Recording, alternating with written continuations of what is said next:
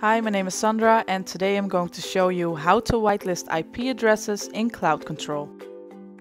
At Dynamix, we understand the importance of security and that customers need to be confident that they are communicating with CloudControl in a secure environment. Whitelisting your IP ensures that services provided to your organization are easily identified. By whitelisting your IP with us, we can ensure that we can monitor your connection quality and we can ensure that your IP is properly authorized for accessing our global platform. We start by opening the CloudControl portal.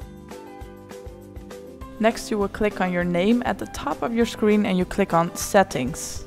In the Settings menu, you click on Business Unit Settings. Here you will find a list of business units. I've created a test business unit named Puzzle Inc. Go to the column Action and click on the Edit logo of the business unit. Click on the tab IP Whitelisting. Click on Whitelist New IP to add an IP address. A form will appear and here you can type the IP address you would like to add. Next you select the location. I've used the Amsterdam office. And you will select a responsible contact. If you like, you can add a description. Click on Save to save the IP address. You will receive a message that your record is saved successfully.